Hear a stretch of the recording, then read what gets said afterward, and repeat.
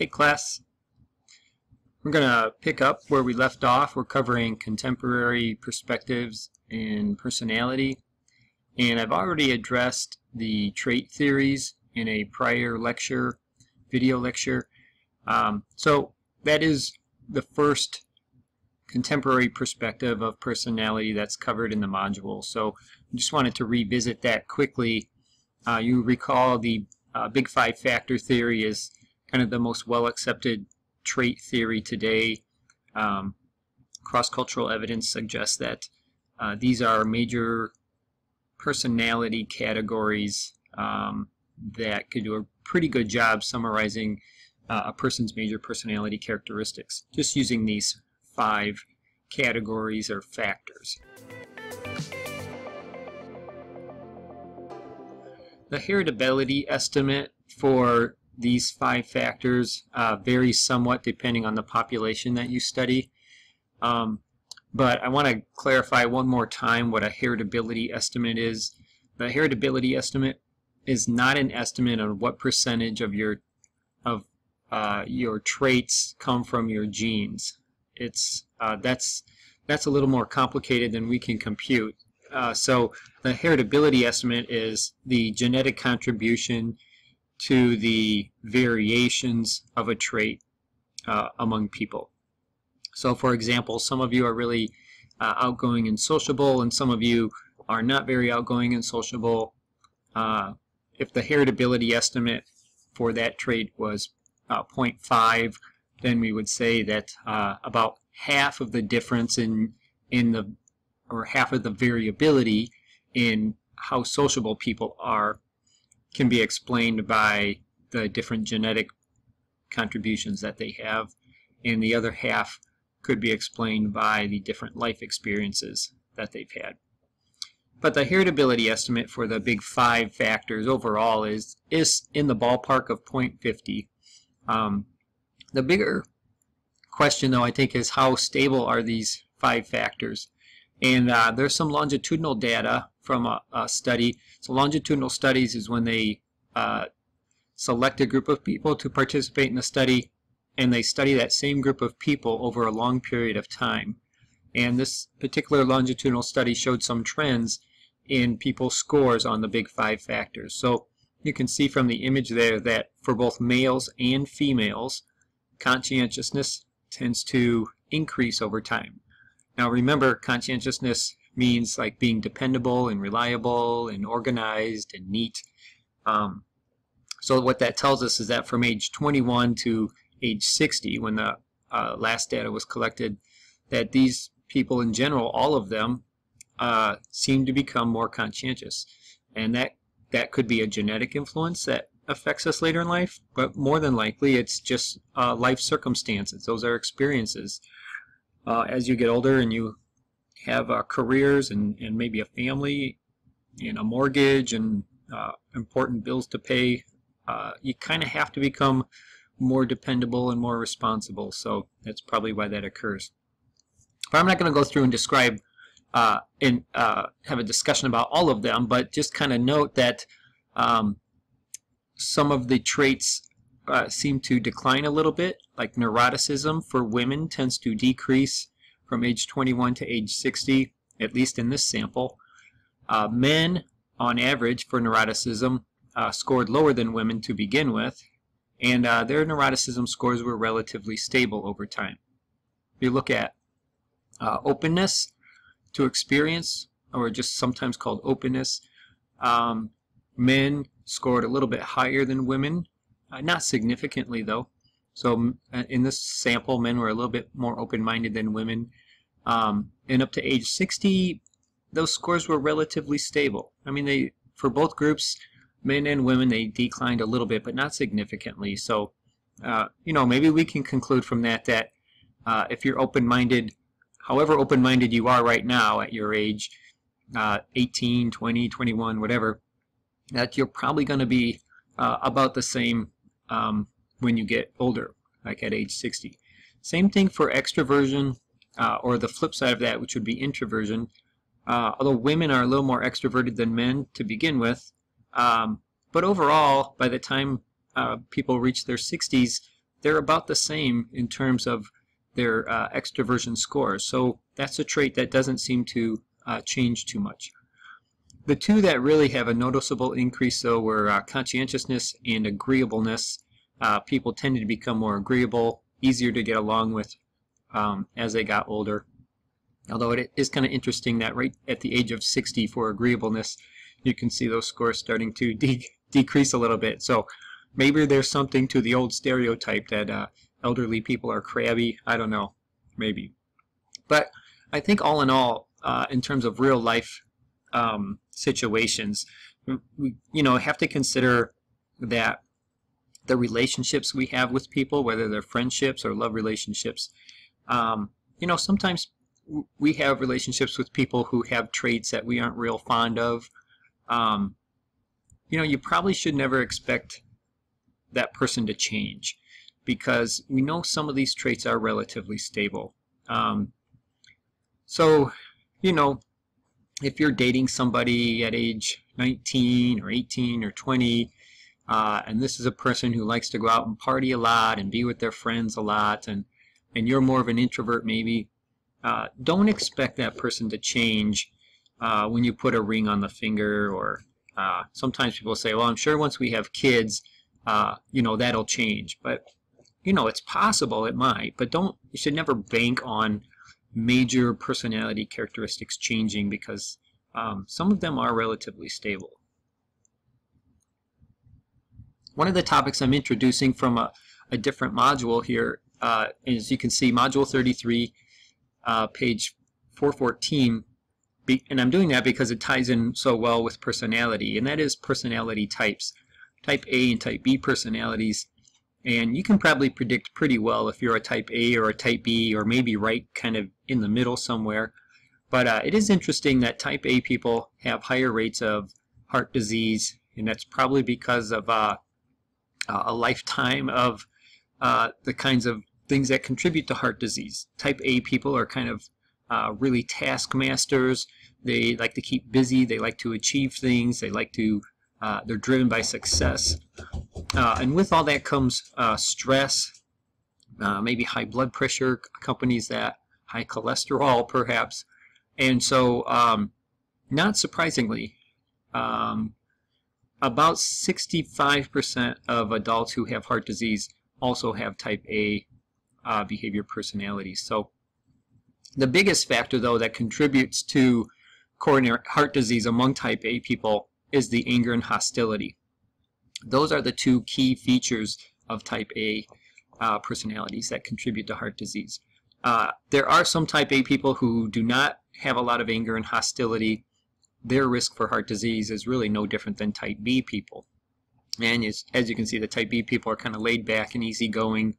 Type B people generally have low scores on neuroticism, on the Big Five. Like, they don't get too stressed out about things. They just kind of take things in stride and kind of handle things as they go. They stay pretty calm in tense situations.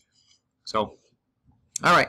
So you think about where you fall in line with that. Remember, anytime you can apply something to your own life, you'll get it encoded in memory a little better, and you can retrieve that information better. So take some time to really think about whether you're a Type A or Type B, and maybe some reasons why you think that. So I am kind of both. I'm kind of right in the middle on all of the scores I've ever taken, the inventories I've taken for Type A and Type B.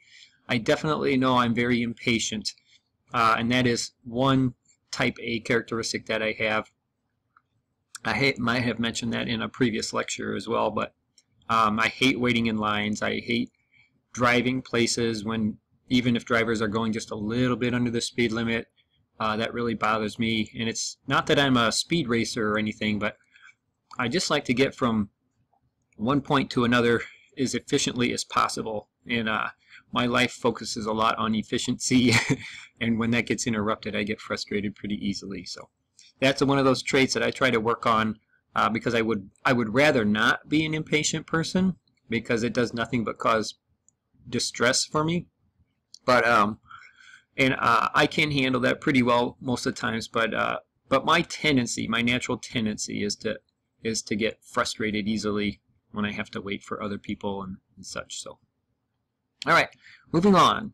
One of my favorite perspectives on psychology is called reciprocal determinism, which I'm going to come to in a little bit, but it's a social cognitive perspective which kind of takes a blend of what's going on in our social environment, the situations we're in, but also what's going on privately, cognitively, your internal attributes.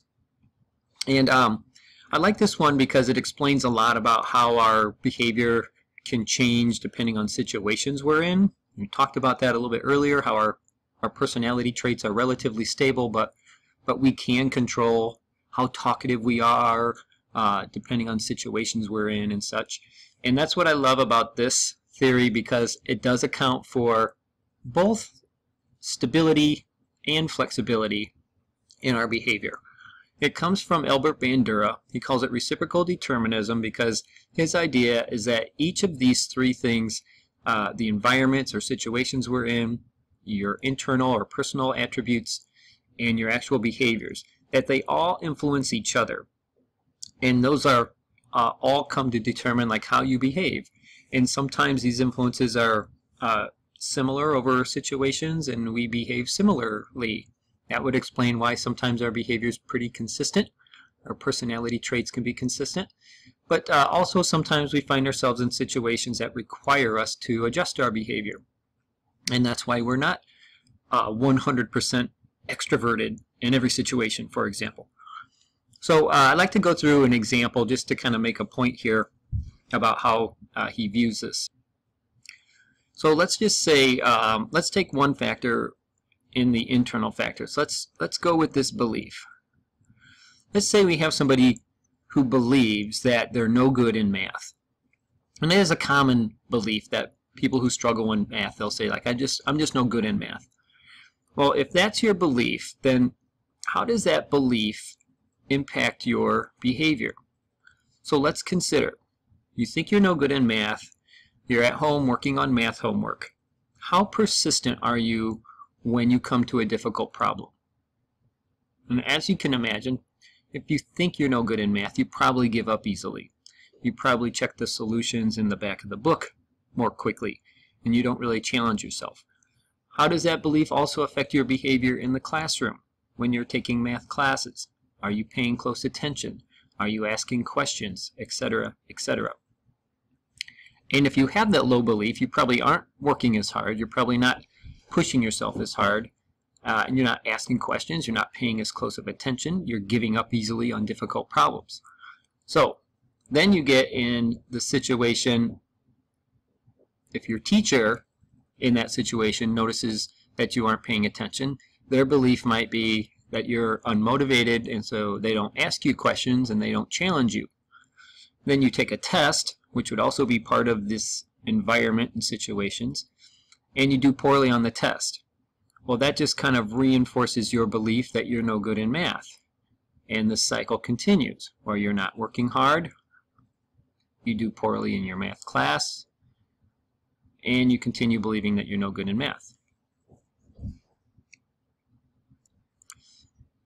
So what happens if, let's take a personality trait. Let's say somebody who's really shy, and they have a hard time dating.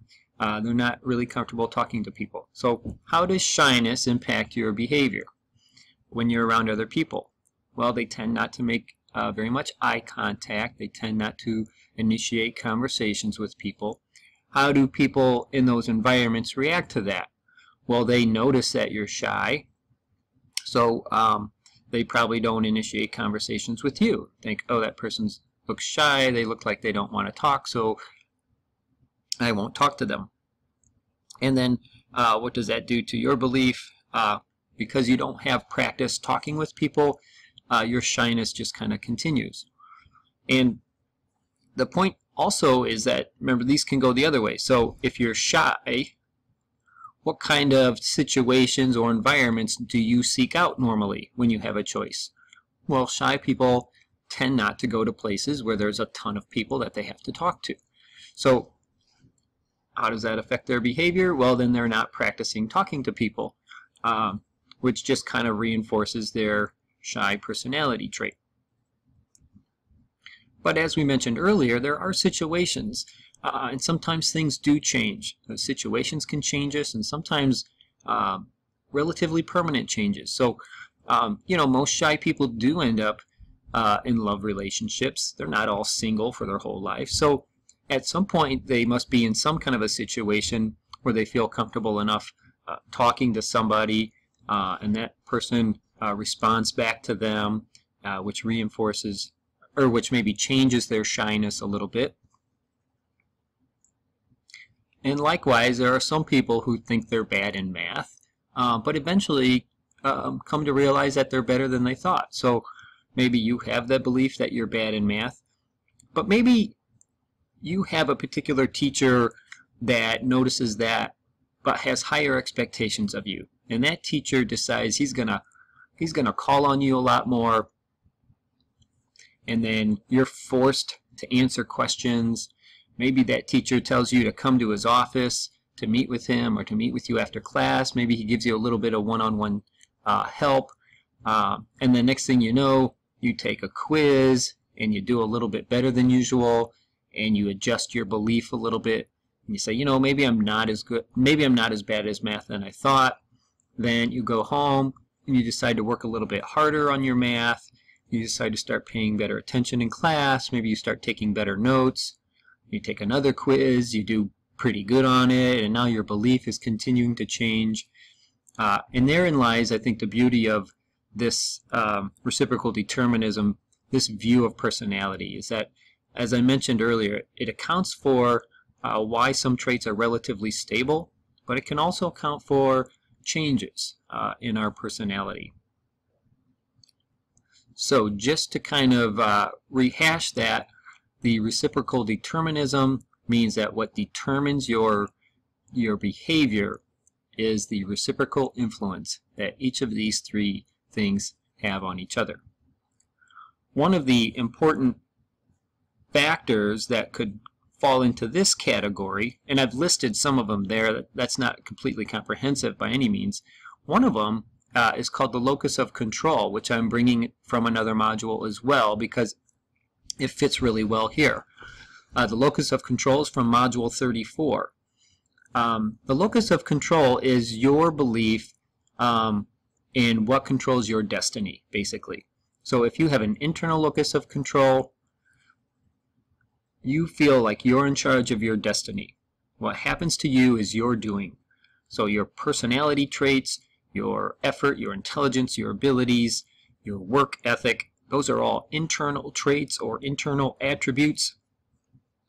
And if you have an internal locus of control, you think about those things a lot in terms of why things turn out the way in your life that they do. If you have an external locus of control, you generally feel like things beyond your control determine the outcomes in your life. So fate, luck, chance, other people, situational factors impact your life more than you have any control over. The significance of the locus of control is that people with an internal locus of control seem to be the type of people who take more action to get things done or to achieve things in their life. So, for example, let's say you have an internal locus of control and you do well on a test. You might say to yourself, well, I worked hard. I deserve that grade. I studied hard, or I'm smart. And those are all internal factors. What happened there is that you achieved something, or you experienced some success, and you gave yourself credit for that success, which will be good for your self-esteem, your self-worth. Somebody with an external locus of control might do well on a test and say, oh, I must have got lucky. Or, oh, the teacher must have made that test really easy. And the problem with that is when you achieve something and you have an external locus of control, is you don't give yourself credit for that. So you don't benefit, your self-esteem or self-worth doesn't benefit much from your successes. Now, of course, everybody experiences failure at times. So if you have an internal locus of control and you get a bad test score, what people with an internal locus of control tend to think to themselves is, oh, I must not have tried hard enough. I'll try harder next time. And so you see the benefits of that locus of control is feeling like, oh, I have control over my grade. I just have to work harder. But that's something you can change, perhaps. And a person with an external locus of control might do poorly on a test and say, well, there's nothing I can do about that. The teacher just makes the test too hard. Or the teacher doesn't do a good enough job teaching me. And again, kind of like they have no control over what happens in their life. So in psychology, we like for people to have more of an internal locus of control. Now, sometimes students would question the results. I used to have students do an inventory online, and they had to write a reflection paper about the results. And some students would have an internal locus of control but would disagree with the results.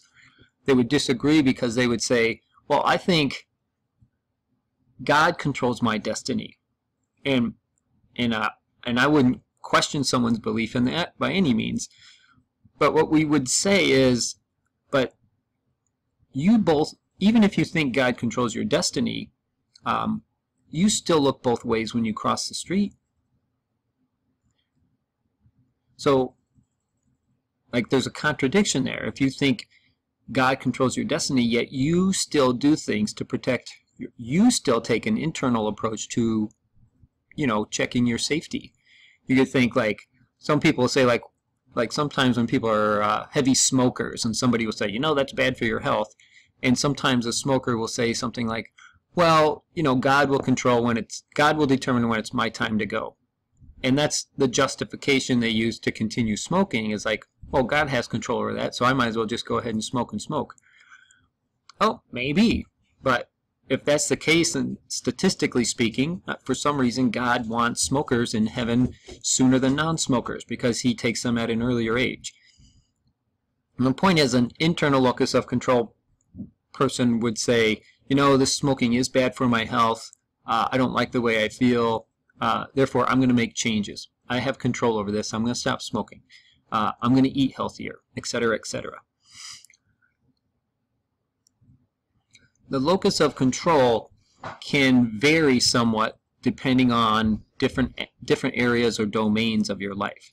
So, for example, when it comes to academic success, most students have an internal locus of control. Most students will say most of your success in college is due to your work ethic, being organized, making sure you study, etc., etc.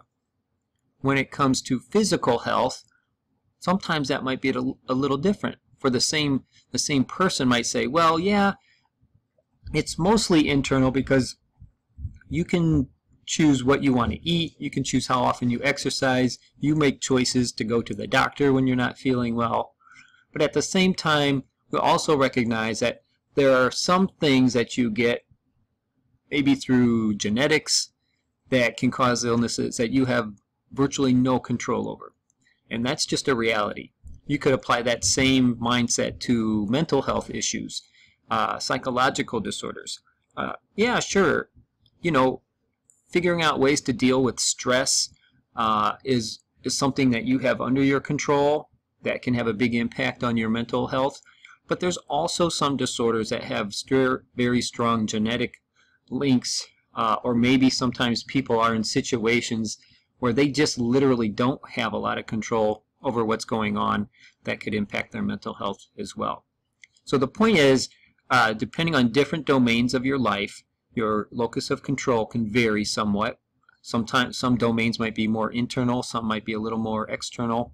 But overall, we all have a general level of locus of control. Like, all these specific domains kind of average into your overall locus of control as well. The last topic I'm going to talk about from the module is self-esteem. And self-esteem is really whether you value yourself or not, whether you like yourself or not. And over the years, there's been a big push. Well, really, it started back in the 80s. It's what in psychology, we call it the self-esteem movement. And it was kind of a point where we recognized that people with high self-esteem tended to achieve greater things. And so the idea was well, if we can teach people to have high self-esteem, then they can achieve better. Unfortunately, that was a directionality issue at play there. If you remember that from earlier in this semester, does variable 1 cause variable 2, or does variable 2 cause variable 1? And what it actually turned out to be, as we discovered a decade later, is that high self-esteem does not cause higher achievement. In fact, what it is achieving things causes higher self-esteem. And unfortunately, though, in the 80s, people misconstrued those results, especially the way it was reported in the media. Some schools banned teachers from using red ink because it was too negative and it would hurt the child's self-esteem. There were all kinds of goofy initiatives going on. Some schools banned honor roll because it would make the kids who didn't make honor roll feel bad about themselves. And we started seeing, which we still see today in youth sports, participation ribbons, participation trophies. Everyone gets an award. No scores being kept in youth sports. We don't want kids to feel bad if they lose. It kind of got way blown out of proportion, and we still see some of the remnants from that movement. What we know today, though, is that achieving things will help your self-esteem to grow. And so our goal, particularly with young children, is not to praise them lavishly, but rather to help them achieve things. And but you don't have to achieve great things to have high self-esteem. The big thing with self-esteem is that kids can learn that they're not perfect, that kids should learn that they're going to make mistakes, and a kid with high self-esteem will pick himself back up off the ground and say, that's all right. I don't expect to be perfect. I don't expect to win every time. I'm going to pick myself back up and I'm going to try again. That's a sign of a healthy or secure self-esteem. A healthy or secure self-esteem. And those kids are kind of like when we talked about Carl Rogers, when you stop worrying about, trying to please other people and just kind of be yourself and follow your own path in life. And these are the kind of kids who can say, like, yeah, I'm not perfect and I'm okay with that. But I still like myself because, if I value hard work, then I'm going to get up and I'm going to work hard again. And I'll give it another try, even if I don't succeed.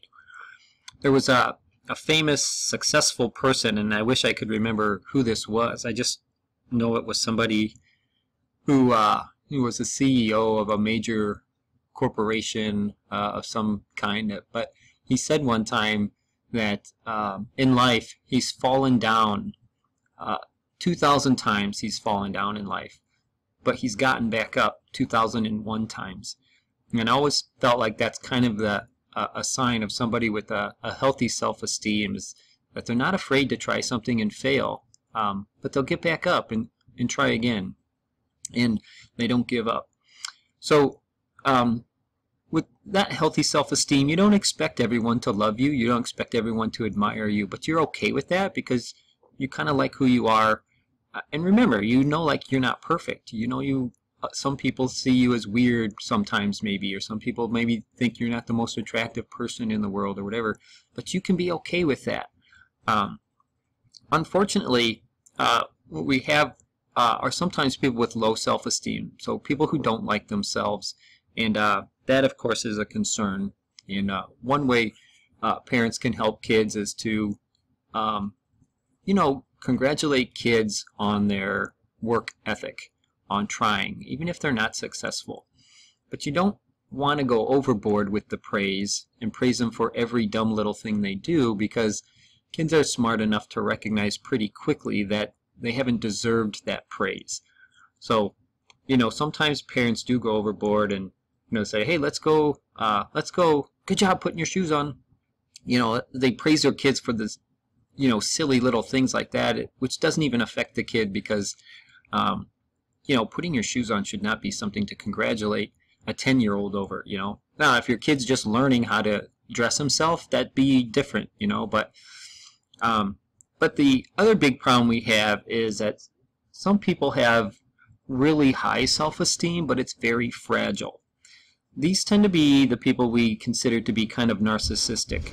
And there seems to be an increase in the number of narcissistic people over the years, partly due to the self-esteem movement from the 80s, where parents have just gone overboard, praising their kids for every little thing.